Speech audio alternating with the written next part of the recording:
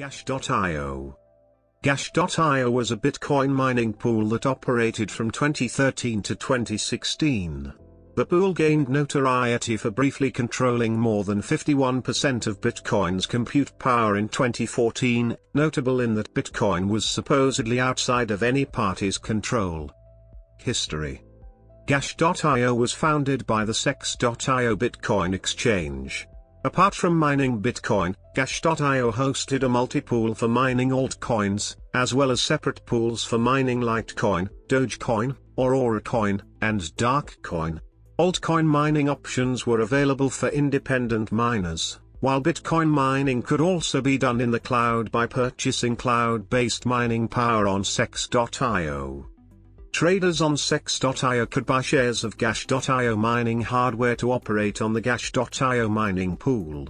After Ghash.io closed in 2016, Sex.io continued operating as a Bitcoin exchange. Ghash.io was owned by Sex.io, which is a cryptocurrency exchange that continues to operate today. 51% attack controversy.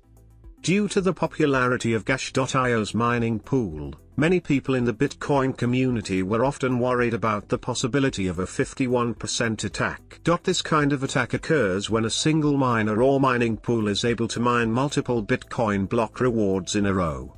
This would be a problem for the Bitcoin network, because it hypothetically allows the mining pool to double spend, counterfeit, Bitcoins. In July 2014, the Ghash.io mining pool briefly exceeded the 51% threshold, which forced the Bitcoin community to discuss the possibility of finding a common solution to this threat.